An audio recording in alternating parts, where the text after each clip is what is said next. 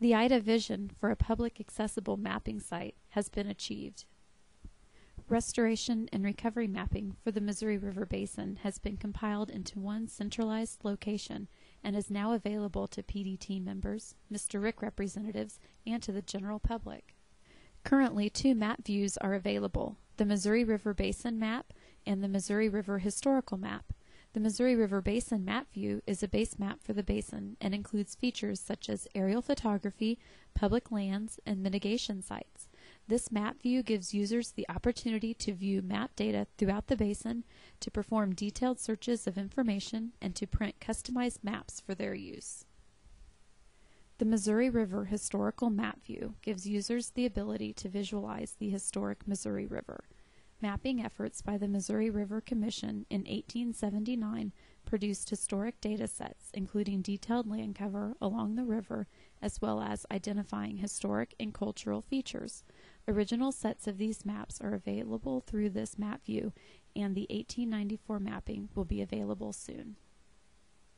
These websites are publishing from the program's Central GIS database, jointly managed by staff in Omaha and Kansas City districts. The map site brings together several components of the Missouri River Recovery Program.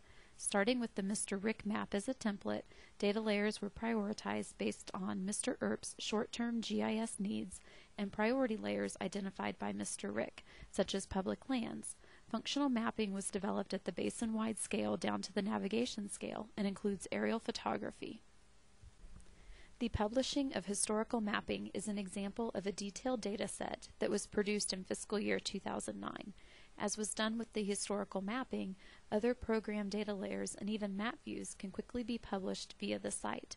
Furthermore, because the map is published from a common and jointly managed enterprise GIS database, it is also straightforward to quickly deploy maps for other projects. This example is what IDA accomplished for the Missouri River Authorized Purposes Study. In fiscal year 2010, IDA plans to post additional data layers and map views. Your feedback and your priorities are very important.